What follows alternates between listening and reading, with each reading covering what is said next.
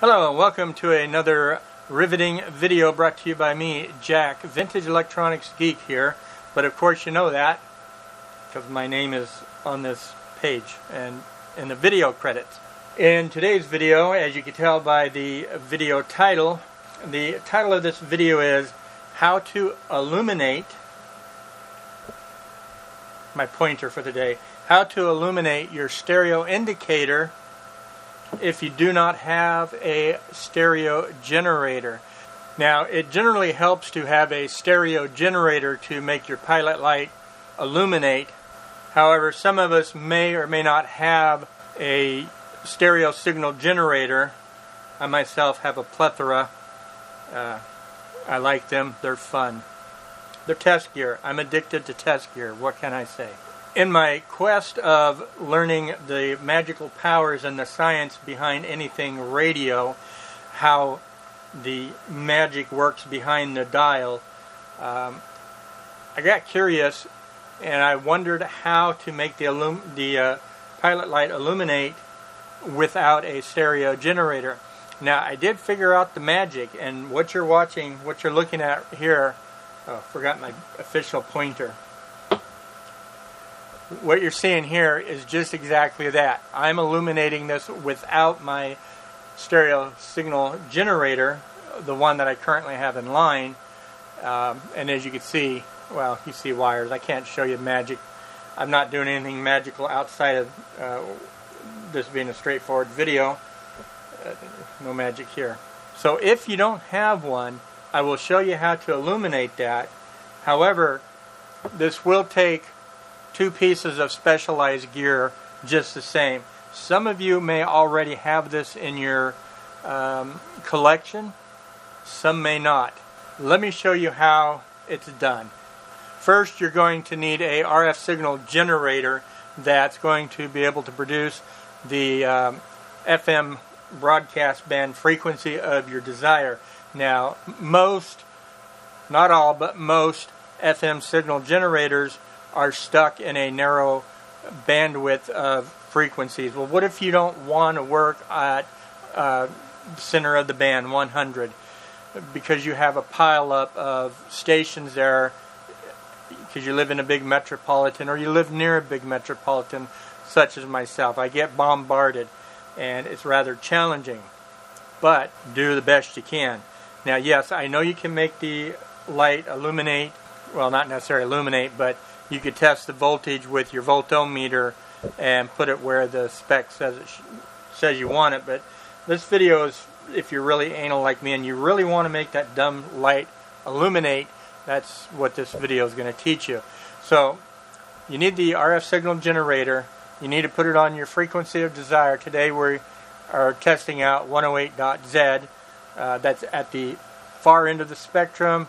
There should be nothing there in any market. So we should be fat and happy here for exampling. Next thing you want to do is you need to set your frequency mode to wideband FM, because that's FM stereo works in that spectrum, is wide FM. Now, I have not tried this on an analog signal generator. I have put this on narrowband FM and regular FM as well as AM, and in my test with my equipment it does not work. It only works with wideband FM. The next thing you need to do is you want to start off with a small signal on your RF output. As you can see, mine is really tiny. Now, if you have a dummy FM antenna such as I made myself here, you can put that in line, but remember that acts as an attenuator, so you will have to crank up the moose juice just a little bit more in order for this to work. Next thing you want to do is run your cable into the input jack of your stereo, and it looks like I lost my signal. You want to put your receiver on the frequency that you want, that you matching up at your signal generator. Okay, so now that does not illuminate your stereo light by that. You do get a carrier frequency which as you see right here. Next thing you need to do, your next piece of test gear, now this probably can be an analog, because here we have RF frequency to get into the receiver. Next thing you need to do is to grab yourself a audio frequency generator. In this case, I'm using my B&K Precision multi-function generator. One of the things it does do is audio frequency. You want to put this in sine wave, not square wave. Once you get that set up, turned on, put in place, you want to set the frequency to 19,000 kilohertz. That's the frequency that makes the pilot light illuminate. And then you want to mess around with the signal input. In my environment, my testing right here, I require a 60 millivolt signal at a minimum to make it illuminate. You want to be careful about putting a lot of energy out, because you can run into distortion on your tuner, and I'll explain that and show that in a moment. Next, you want to take that cable from your audio frequency generator, and you need to plug it into your RF generator's modulation input, and make sure you put the settings for external audio, and then there you go. So let me go ahead and unplug the audio and plug it back in. And that, my friend, is how you get your light to illuminate. Now, depending on how this unit here is a quartz locked receiver, so I can go a little bit off frequency of 19,000, but not by much. This should work just fine with your analog gear as well, your stereo. This should help you get everything centered in and peaked, and then you could also go back to your voltage setting and make sure you've got that peaked or adjusted accordingly to the service manual. So this is kind of cool. So yes, don't need a stereo signal generator to get that to work, but you do require two other pieces of test gear to get it work. So this may not help everybody out, but for those that do, well, there you go. Now you're probably wondering to yourself, Jack, that is a mighty cool parlor trick. But let's say, bro, that I want to pipe audio through. Does it pipe audio? How do I do that? Let me put the remote control right in the way. Apologize for that. Turning up my amplifier. Alright, so with that said, that's how you get that to illuminate, and if you turn it up, all you get is just dead air, silence. So in order to get audio to come through your system, all you have to do, coming out of your audio function generator, you put a T connector in line, and with that T connector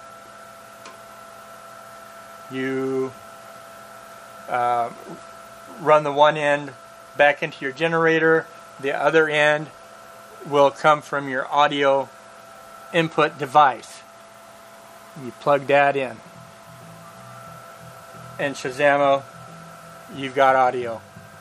Now, with that said, again, you need to mind your input voltage from your audio source, because you can oversaturate the input of all this. You do not want to connect RF out from your generator to RF out of your audio generator. Cross-contamination, they could burst into flames and just have a bad day in general. And by adjusting the modulation level, audio output level, gain, whatever you want to call it,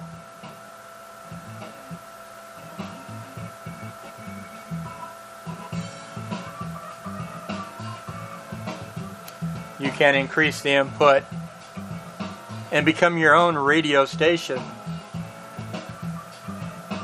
Howdy, howdy, hi, friends and neighbors. This is Jack on WJAK, Jack 108.0.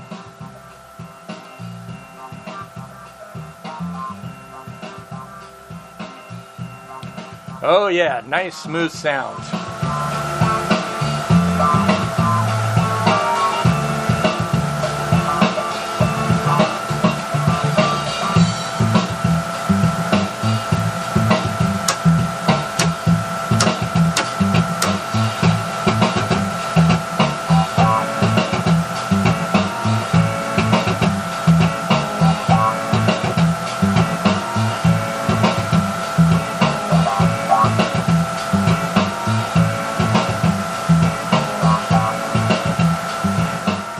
Okay, well that's fun and cool. So you're probably asking yourself, Jack, that is awesome. What else do you know about this? Well, let me show you. So as you can see, we're definitely riding the waves of our 19 kilohertz signal. Now if we go over here to our mode switch and we turn this into mono, you still have a signal. Now what happens if we turn it off of that 1900 kilohertz?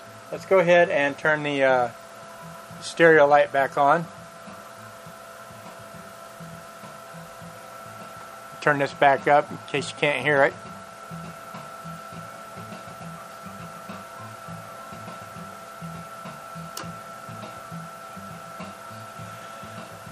Alright, so if we want to confirm that this really is riding in on the pilot light frequency, we'll go back up to our audio frequency generator and let's go ahead and turn this off of 19 kilohertz. This should go to 1 hertz. And as you see, mono. And I can push the switch no matter how many times I want, and our stereo indicator is not coming on, which you could see right there in the corner of your display right here, that I'm toggling it on and off.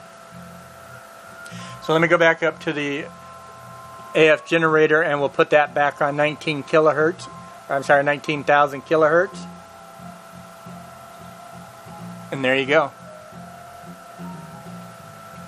Now you're probably wondering, well, does that broadcast in stereo? No, this is still a mono signal.